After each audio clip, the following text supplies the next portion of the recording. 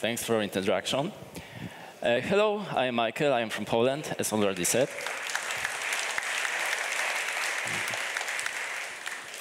Yeah, I work at a company called Software Mill. It's rather a small company, around 40 people.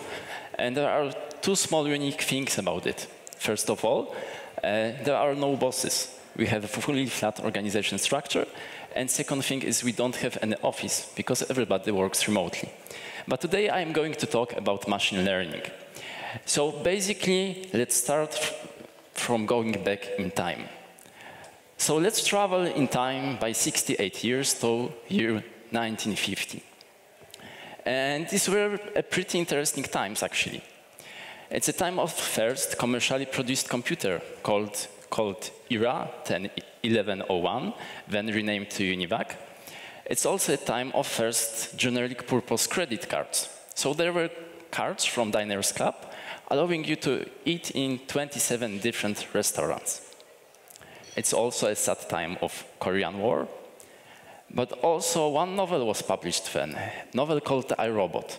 So you may have heard about this novel before, because there's actually a movie with the same name, movie published in 2004, and this movie is based on this novel. And it tells about robots, laws of robotics, and others. But also one man lived at that time, so who knows who is that? Yeah, very nice. So it's Alan Turing. And in 1950, he has written a paper in which in the first paragraph he asks a question: can machines think? And in this paper, he discusses different threats and challenges which stands before the whole process of the learning of the machines. And some people claim that this paper is actually a start of the whole artificial intelligence. So if you would read an article about AI history, then this is the beginning. And this paper also contains a test now called Turing test. Initially in paper it was called imitation game and had a bit different form.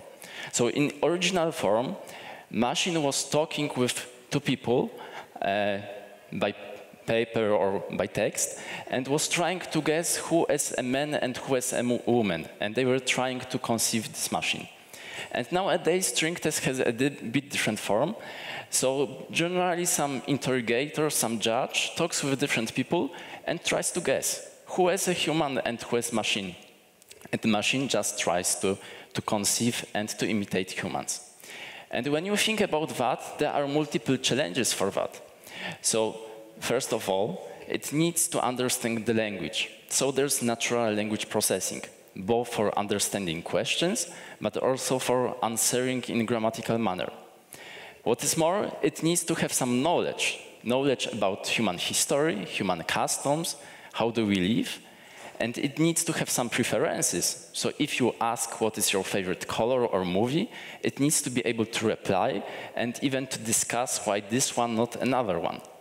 But at the same time, it needs to be not too perfect. Because if you ask a machine to solve some very complicated mathematical formula, it may solve this for you.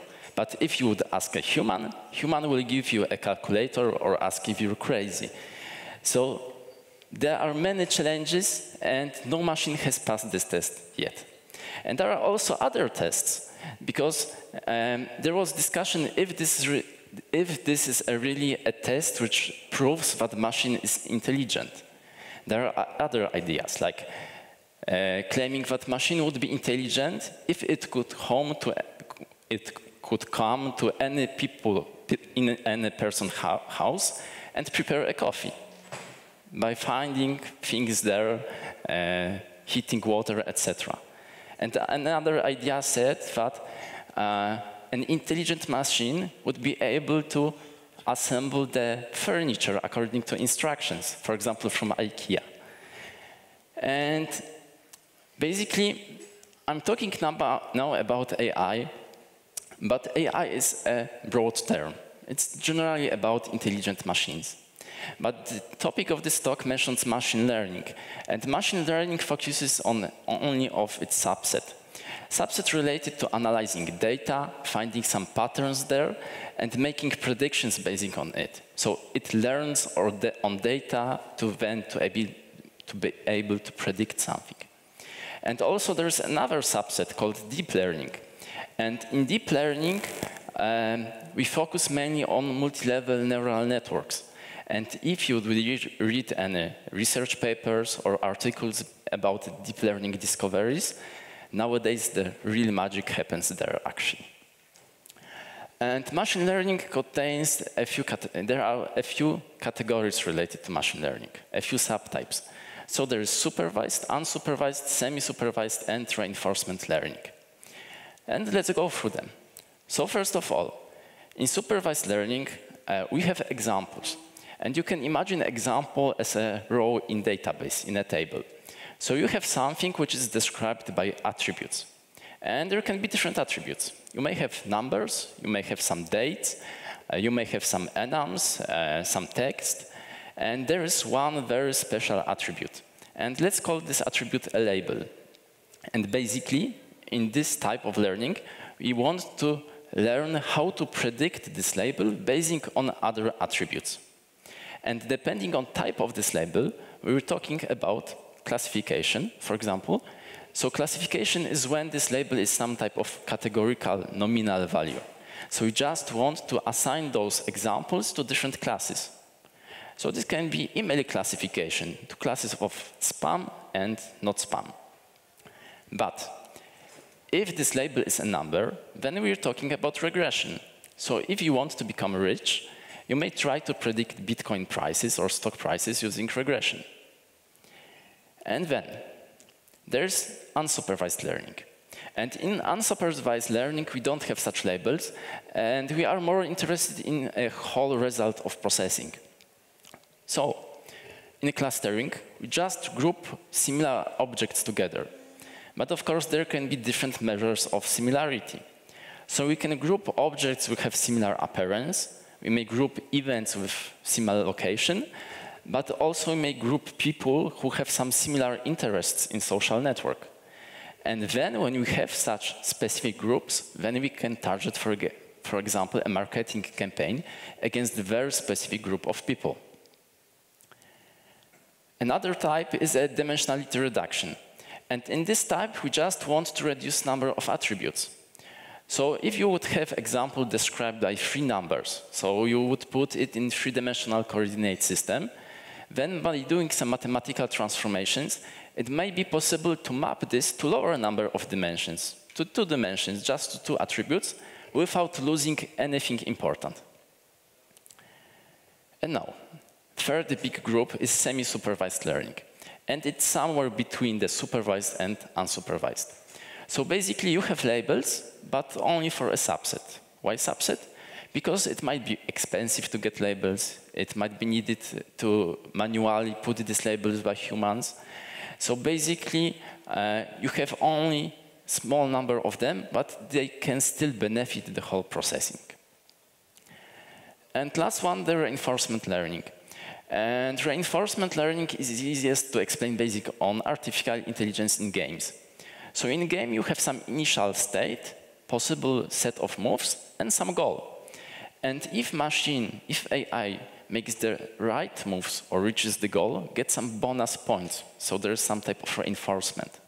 But when it makes the wrong moves, get some minus points. And in this picture, you see an example from AlphaGo. It's algorithm based on Google DeepMind for the Go game, and it was able to beat the best human Go master. It's worth to notice here that it took many years between beating the chess master and Go master, because Go is much more complicated for machines than chess. And reinforcement learning can be also applied to movement of robots. So when you have some initial location and target location, robot tries to move and omit obstacles which would be related with some minus points. And now, other examples and use cases. So we have all those voice assistants, like Alexa, Siri, Cortana, Google Assistant. So basically they are able to understand what we're saying, so there's voice recognition. It needs to analyze text, so there's natural language processing. But at the same time, it needs to match the question with some knowledge, with some operations, to perform something, to find something in your calendar, etc. There's fraud analysis. And in fraud analysis, you try usually to find some unusual things, like if somebody have a credit card and suddenly this credit card appears in Brazil spending on all of his money, and for sure there is something wrong. But also there's one example from Polish market where Polish government wants to create a system when they gather all of the invoices and then they analyze it for finding some patterns of invalid value-added tax returns, for example. Advertising. So, company which displays the ad on a website tries to maximize probability of clicking because it gets money only when the ad gets clicked. So they profile the viewer to know what would be interesting for him or for she. So basically, they want to display an interesting ad, and they need to profile based on some cookies and then match the best ad. Image captions, it's rather an interesting example. There's an article from Google about that. They have made a system which is able to automatically describe pictures. So you can just upload a picture and you get a description. For example, in upper left corner, you have a person riding a motorcycle on a dirt road, so completely correct. You can read about it later. There will be more links. Self-driving cars. Related to a lot of sensors, there's a lot of research related to that, and you nowadays almost every day hear about some accidents related to self-driving cars. Also, NVIDIA is doing a lot in that area. So there's a computer vision where it tries to learn, it tries to check which part of the picture is what part of the road, which is the road, what is the pavement, the road signs, etc., to know what path it should take, what to omit, etc. And IBM Watson. So it's a product from IBM, but they have put it in a TV contest. So there was a TV contest called Jeopardy in US, or in Poland it was called Vabank, where you get some description, a few sentences, and you answer with a question. And actually IBM Watson was able already to beat humans in that game. Recommendations. So when you buy something on Amazon or you just browse through Amazon, you may get some email recommending, like, you might be interested in some products. But also, if you mark some movies on Netflix or on other services that you like them, you might get recommendations like you may also like other movies.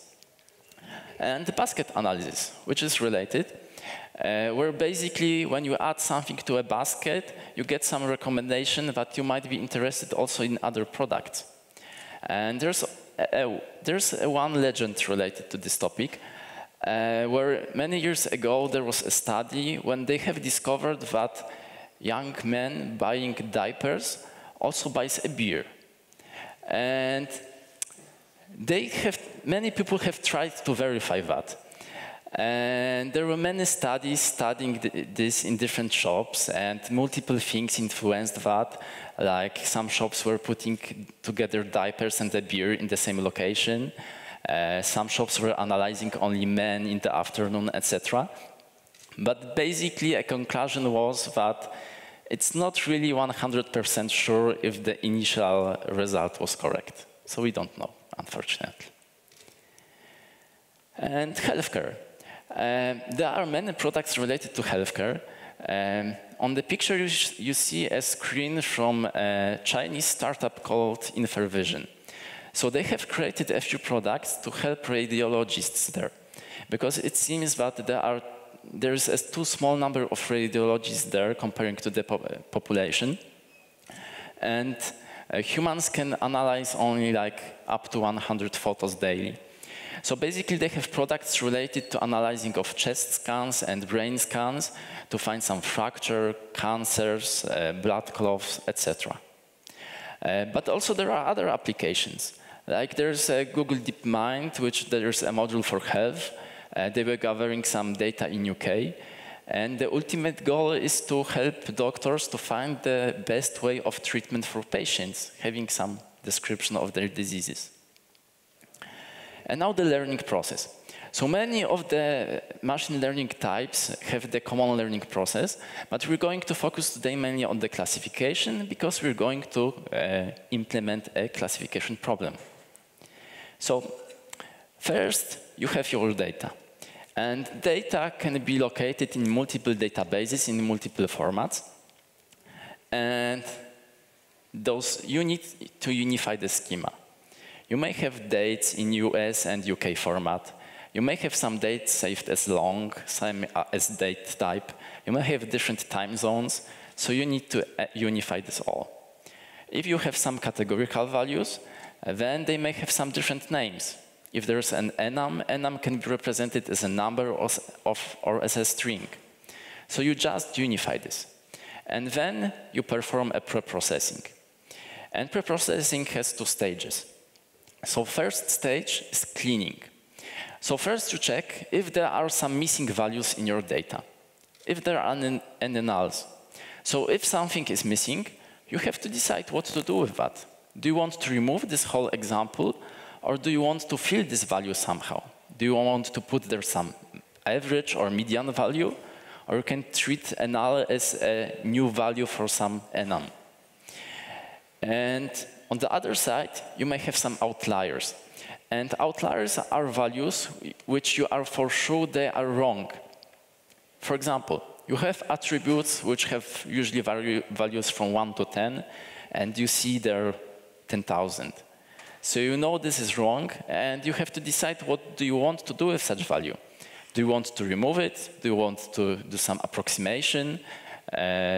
Or just leave a null? So then, when data is cleaned, you do a future engineering. And during the feature engineering, you add new features basing on other features. So new attributes basing on other attributes.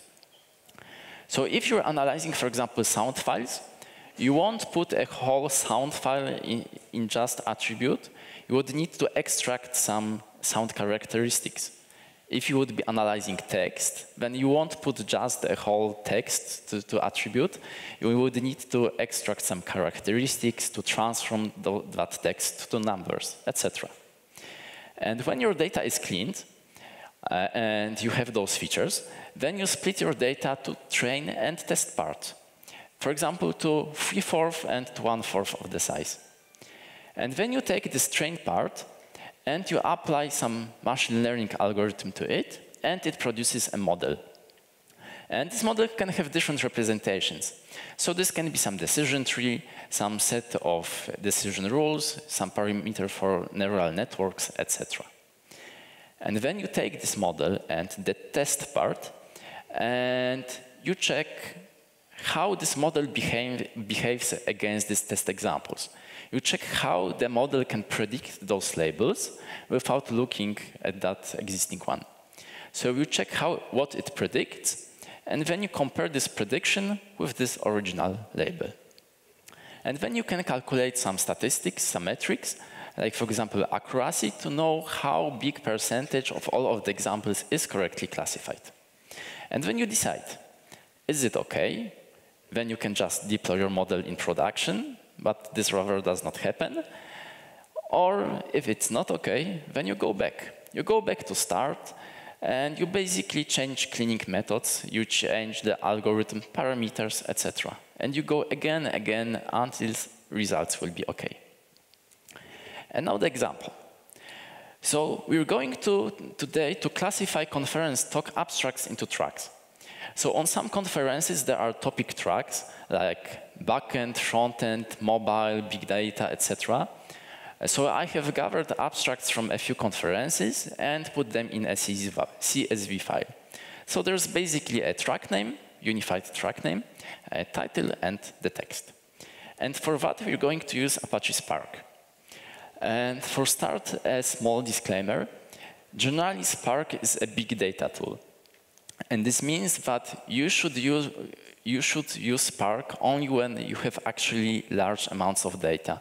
And by that I mean that if you can't process your data on a single node in the reasonable time, then it's big. So Spark is intended to run in clusters, so this have some overhead, and Spark has a very specific, well, architecture, I would say. And Spark, of course, well, for developers, it offers RDDs. And these are like resilient distributed data sets, and they just look like collections. So you have on them methods like map, filter, etc.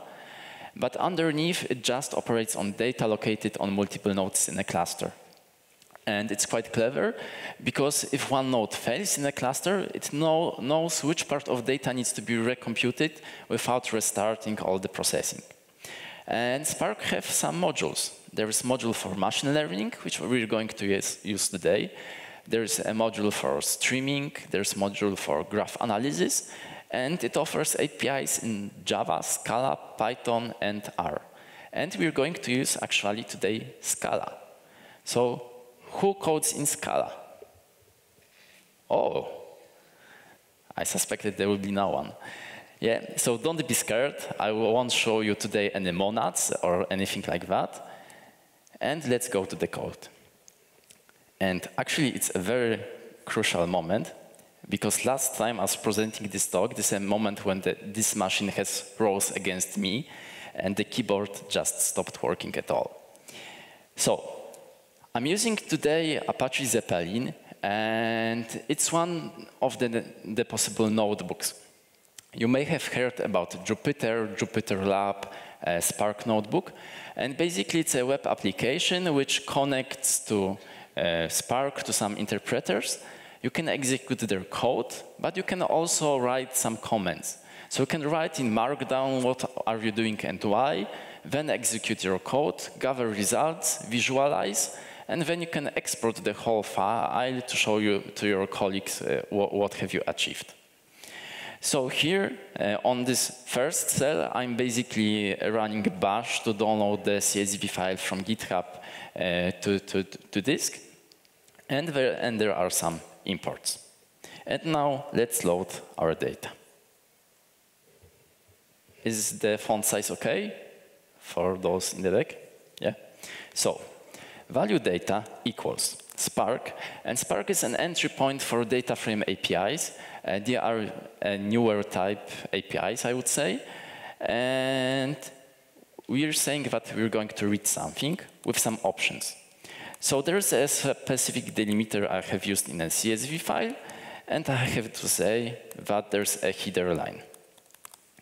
And I'm saying that I'm reading a CSV file called abstract CSV, and let's cache this in memory.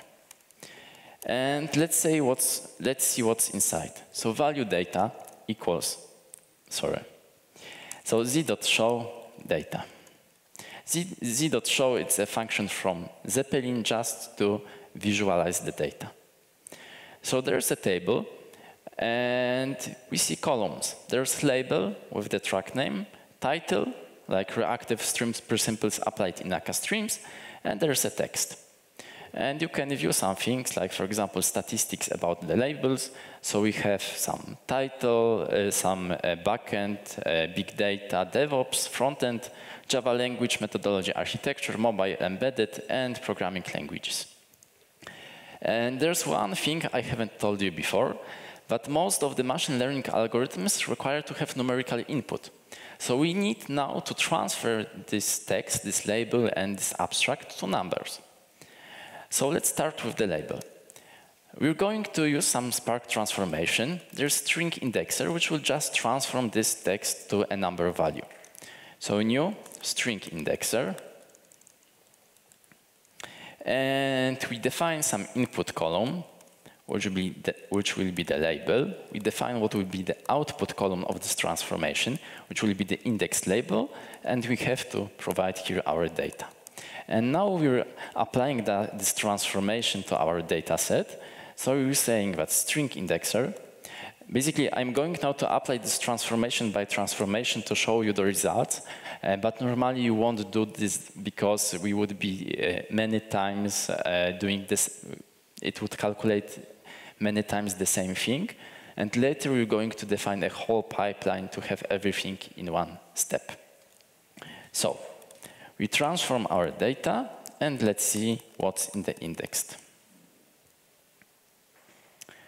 So we had here backend, and we got value 2.0 for it.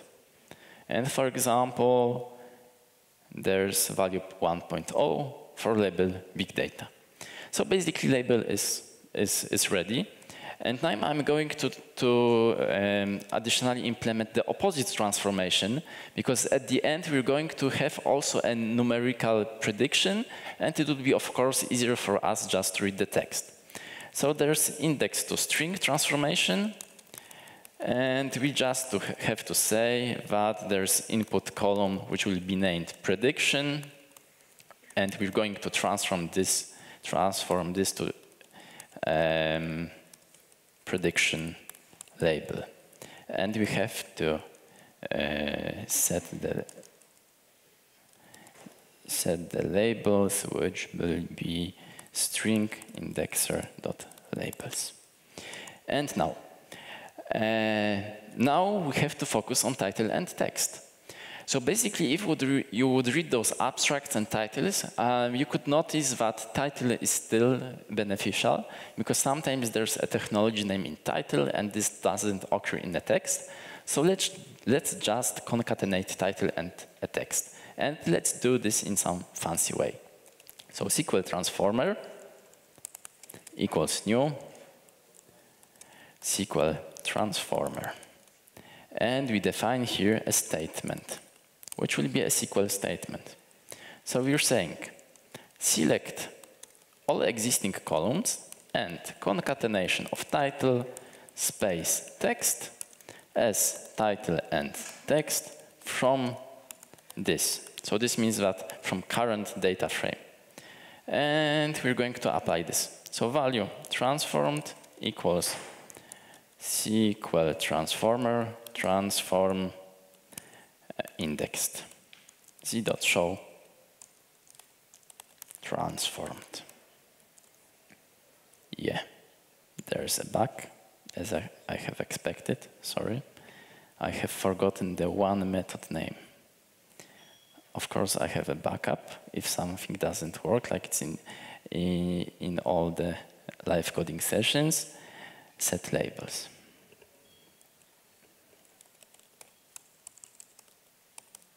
In Scala APIs, it's like sometimes there's a set and sometimes you don't need a set.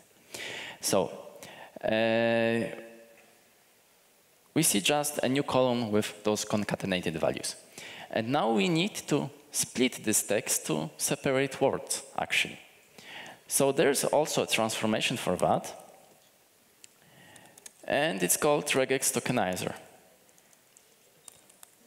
So new regex tokenizer, set input column, which will be a title and text, and output column will be named words. And we can define here some regex pattern, which will be, for example, split on every non-word character. So value words equals regex tokenizer transform transformed z.show words. And there's a new column, and there's just a wrapped array with specific words. And now you can see that there are some words here which are not too valuable for the processing, like in, we, a, etc. And these are just stop words. So let's just remove them. And there's transformation for that, and it's called stop words remover. So new stop words remover, and we define input column, which is words, and we define the output column, which is filtered. And of course, we can provide here our own list of stop words if we would like to. Value filtered equals stop words remover transform words z.show filtered. And we see now that in this table there's a new column, filtered. So originally we had reactive stream principles applied in akka streams. In this talk, we'll have a look. And now there is reactive stream principles applied akka streams, talk, look, akka. So basically they are removed. And now we have separate words, cleaned, but how to transform them to numbers? So we could think about a way, for example, that if you would have a whole English language dictionary, which would contain thousands of words, we could specify a vector per abstract. And in this vector, a single position would be related to a single word, and as value, we would just store numbers of occurrences of that word. So there would be a lot of zeros, of course, but also we don't have today the whole English language dictionary. And what is more, technology names are often not from English or not from any other language, so this won't work. So let's use a small trick. There's a trick called hashing trick, and there's transformation called hashing TF, which is a hashing term frequency. And I will explain in a moment what it does underneath. So basically, we have to define the input column, which is filtered, and the output column will be already called features, and we define the number of features to 2048. And basically, this means that we're taking word by word, we're calculating hash from the word, dividing this into by modulo 2048. So it's like we're dividing these words into 2048 buckets. And of course, we can have some collisions by that, but we don't worry about this for now. And basically, we hard-coded this number 2048, but I'm going to tell more about that later. So we expect to have output of such transformation as a vector with length of 2048. So value features equals hashing TF, transform, filtered, c.show features. And there's a new column, but there's something else in it.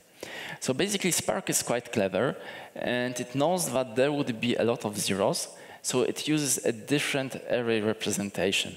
So this is a sparse vector. So instead of having a single array, it gives you a tuple of 3 elements. So there's a number saying what is the vector length, there's an array of indexes, and there's then an array of values. So basically this means that from 0 to 38, you have only zeros. At position 39, you have value 1.0. Then from 40 to 147, you again have only zeros. At 148, you can have 1.0, etc. So this saves a lot of memory, and Spark is able to operate on such vectors. And now we can actually perform the learning process. And to save a bit time, I'm going to copy some block of code. Yeah. And basically, we define here a machine learning algorithm, which is a naive Bayes. And naive Bayes calculates probabilities of occurrences of words in specific classes. And it's naive because it assumes that those probabilities are independent.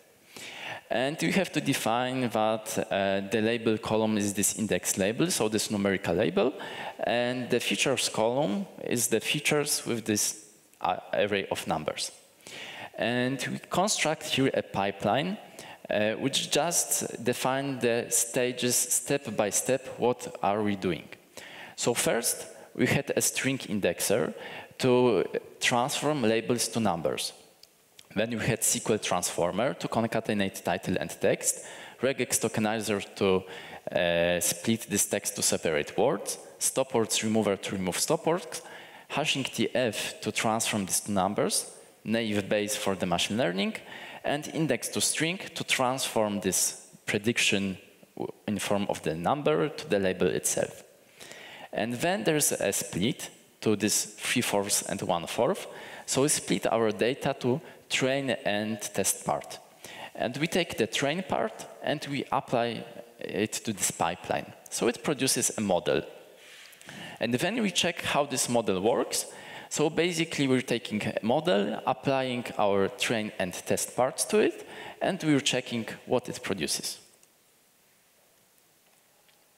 So it calculates, and we see a different first row because we have done a random split. And every time we would run this, we would have something else. So first row is backend, introduction to gRPC, a general RPC framework. And we're seeing all those columns produced in one stage, all those features. And there are row predictions from naive Bayes. There are probabilities from naive Bayes. There is numerical prediction and prediction label. So for backend, we have predicted backend. And let's take a look also at the second example. So we have predicted DevOps, and originally there was a property-based testing for everyone. So it haven't worked correctly for this one. And now we're not going to analyze one by one if it was correct or not. We're just going to use an automatic evaluator for that. So there is a class for that. There's a multi-class classification evaluator because we have multiple possible classes. And we just define what is the label and what is the prediction. And we say that we want to have a metric accuracy. And it automatically compares those predictions and labels and gives us the numbers. So it says that for train test, for the train data, it is able to correctly classify 100% of the examples. So this definitely looks like some type of the overfit for the data. So it have learned this data set too good, I would say. So it could use some too unique attribute. And for test, there is a 56% accuracy. For first try, maybe not bad, but maybe we won't run this on a production yet. And in a moment, I'm going to tell you how could we improve those results. But first, let's take a look. How can we classify some new examples? So we have to create a new data frame, and we just provide the title and a text without any label. So for example, there's my talk title, and maybe you will give me some other title to check.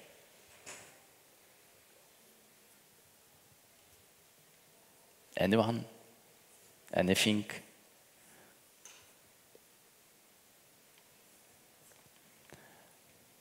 So if not, maybe we'll try with what we have today. Elasticsearch, maybe. And we're going to check. So basically, if I have written this correctly, of course, we have all the labels. And of course, for Spark, we got big data for machine learning. But for Elasticsearch, we got mobile and embedded. So it haven't worked correctly. But basically, it's a way how you can apply new observations on that model. And now, let's take a look how could we improve that code to get better results than those 50x%. So for sure, we could have a bigger data set because here I had only over 100 examples. So in optimal situation, we would have thousands of examples. But also there are some other things. So first of all, we have used a regex tokenizer. So we have just split an abstract to separate words. But we have lost information by doing that. So when you had a big data, we have split this to two separate terms, to big and data. So we have lost information. The same would be, for example, for Java EE. This would be two separate terms. So instead, we could use, for example, n-grams. So this way, like in bigrams, you produce I will present big data topics. And we could combine the single terms with bigrams, and it could improve our processing. And now, English language is quite simple. But in Polish case, with all possible flexible forms, is a bit more complicated. So this algorithm would actually treat all of those words as a completely different words. So there's a stemming and lemmatization. And basically their goal is to bring those words to some common form. So there's a stemming, and stemming is more like a heuristic. So like in Porter stemmer, you just keep the common beginning of all those forms, and you cut off the different endings. So from communities and community, you could get a common. I have checked this actually, this gives a common. So this doesn't even sound like a real word, but for the algorithm, it would work. And lemmatization is more complicated because it actually uses grammatical rules from specific languages, and it is able actually to bring those words to a base form. So from communities and community, you get community. And then, there's a term frequency we have used today. A term frequency basically means that if some word occurs a lot of times in some abstract, this means that it's important. So in this transformation, we were putting numbers of occurrences in the array. But there's also inverse document frequency. And inverse document frequency basically means that if some word occurs in big number of abstracts, then this might not be too important, and we want to lower its meaning. So this could be in abstract words like, for example, speak, because this might appear in a lot of cases. There's k-fold cross-validation. We have used a random split to 3/4 and 1/4. And basically this means that not all of the examples are in a test set. So if there's some unique example, it could be put in train, and you would not test our model against it. So instead, you can use k-fold cross-validation, where you perform a few iterations of learning and testing. So for example, with 4 folds, you just split your data to 4 folds, and this every fold is 3 times in train and once in test. And by doing that, every example is once in test. So your model is checked against that. So you perform 4 iterations, so it takes time, and you just calculate the average. And this number is a more reliable one. And grid search, because we have just hard-coded a 2048 for this number of buckets, where of course there are thousands of words in English dictionary. And in grid search, you just can provide the values you would like to check, all possible parameters you would like to test, and Spark would check all the combinations and would just produce you the optimal model with the best parameters. And when you work with machine learning, it works this way that sometimes you change something which sometimes sound logical, but in practice, you get worse results. There are many quirks, I would say, which happens in practice. So basically, you have to test and check many variants, check many metrics, and then you can get some reliable results. Some links. First link is actually a Turing paper I have mentioned.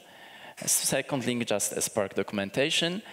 Third link is a Databricks website. Databricks offers some community platform where you can create an account for free, and you can play with some hosted Spark instance with some built-in notebook. Link about those researchers from Google about making captions for photos, about AlphaGo. And there is a link to Kaggle.com. And Kaggle.com is a website, now it's owned by Google actually, but it's a website with machine learning competitions. And there are some real companies who comes there, who puts their problems with some data sets and gives some money to solve those problems actually, and monies are rewarded for best solutions. Last links is Docker I was using today with Zeppelin and single Spark instance. There's Spark Core NLP. Spark Core NLP is integration of Spark with Stanford Core NLP library. And Stanford Core NLP library is basically a very known library for natural language processing. So it includes all the stemmers, all the lemmatization, etc. And last link is just a course on Coursera about Scala and Spark. And that's all for today. If you would like to have some stickers, not only those from the picture, just come after the talk. And do you have any questions?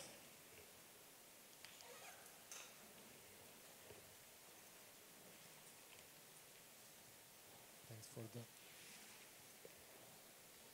Hello? Thanks for the very good presentation. I would like to ask what are the alternatives of Spark? What other tools we can use? So if you're talking about big data, there are alternatives like, for example, of course, there's Hadoop, but Hadoop is a bit older solution with, I would say, a bit more difficult APIs. And nowadays we're having also, for example, Apache Flink, which offers also some machine learning algorithms and batch and stream processing. And now you could say it's a direct competition. In matter of those big data tools.